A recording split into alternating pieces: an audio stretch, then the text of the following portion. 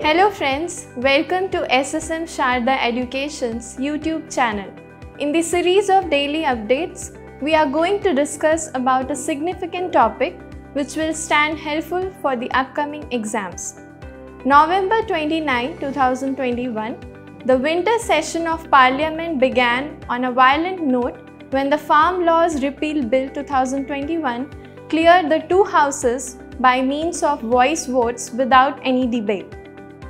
Now we'll have a look at the description of the three bills. The government had listed the Farm Laws Repeal Bill 2021. Here is all you need to know about it. First, Farmers Produce, Trade and Commerce, Promotion and Facilitation Bill 2020. Provisions to design a surrounding where farmers and sellers can relish the freedom to sell and purchase farm goods outside registered mandis under the state's APMCs, to support obstacle-free interstate and intra-state business of farmers' goods, to support obstacle-free interstate and intra-state business of farmers' goods, to cut down marketing or shipping costs and help farmers in getting better prices, to serve a smooth structure for electronic sales.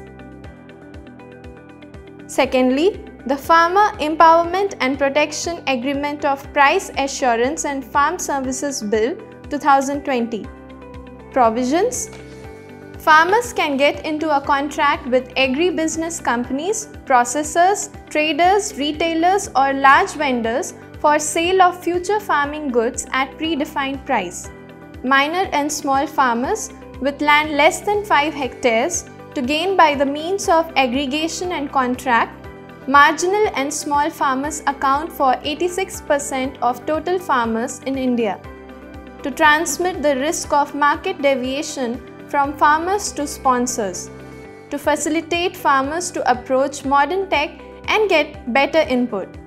To cut down the cost of marketing and promote farmers' income. Farmers can employ indirect marketing by erasing negotiators for full price understanding. Active dispute settlement system with redressal agendas. Thirdly, the Essential Commodities Amendment Bill 2020. Provisions to eliminate commodities like cereals, pulses, oilseeds, onion and potatoes from the list of essential materials.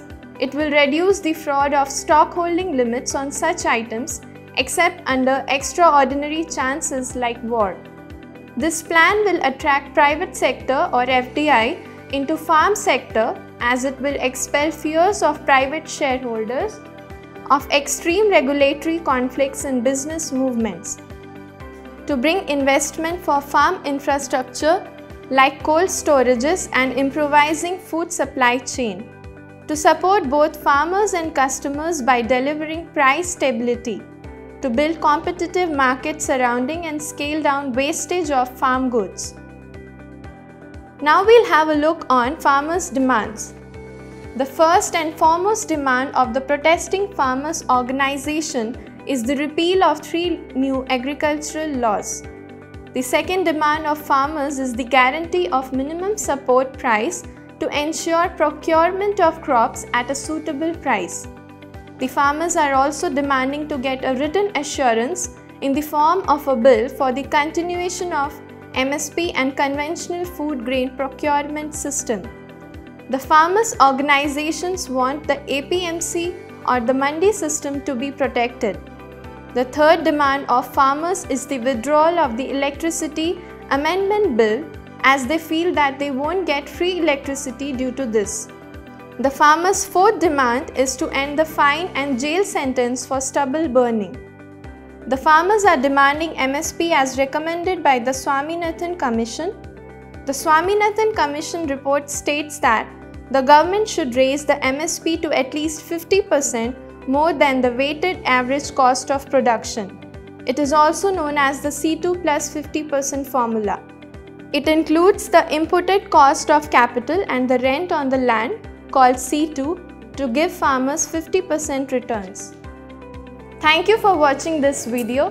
Please do like, share, subscribe to our YouTube channel and don't forget to press the bell icon.